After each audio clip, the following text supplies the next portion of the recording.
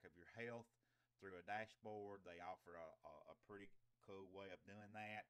Continuity, you can start an email or something on your Mac, finish it on your uh, iOS device, or vice versa.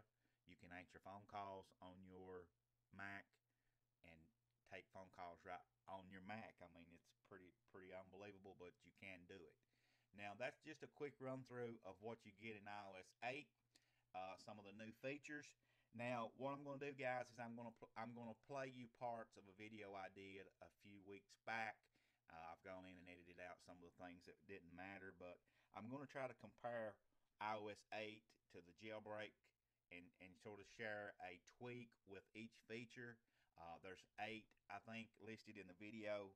So, right then I told you there's nothing for iCloud you can get, or nothing. Continuity, you can sort of use remote messages in a way. And also on your contacts, you can use what's called quick contacts, and it will put the contact listed in the spotlight rather than in the app switcher. So keep that in mind when you're watching the video.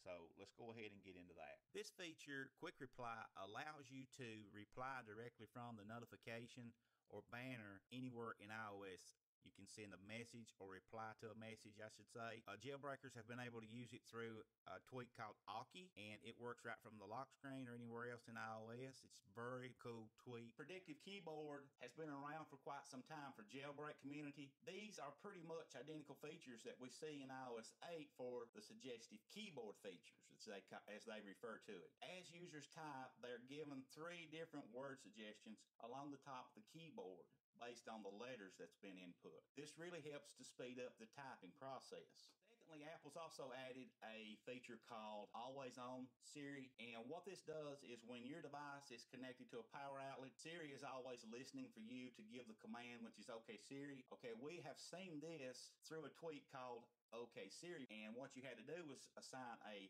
activator gesture, and when you input that gesture on your device, Siri started listening for that command, which was OK Siri, which works much like Always On Siri. The next thing is fast access to favorite contacts. Apple has added these inside the app switcher. When you open your app switcher, along the top above the little cards, you're going to see little contacts of your photos, or if you have a photo of that contact, I should say, will be above the little cards in the app switcher. And if you want to call that person or text them or FaceTime, you'll just tap that specific contact.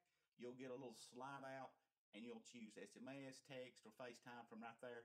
And you'll be able to perform that all right from inside the app switcher without leaving, okay? The next thing you're going to be seeing is sending and receiving messages from your Mac.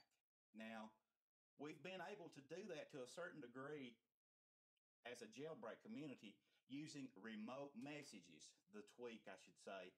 And now we're going to have it in iOS 8. It's going to be, they're referring to it as continuity. They're allowing you to continue different things from one device to another. Like you're going to start a message or an email on your iOS device, and then you want to move over to your Mac to finish it, to send it, or vice versa.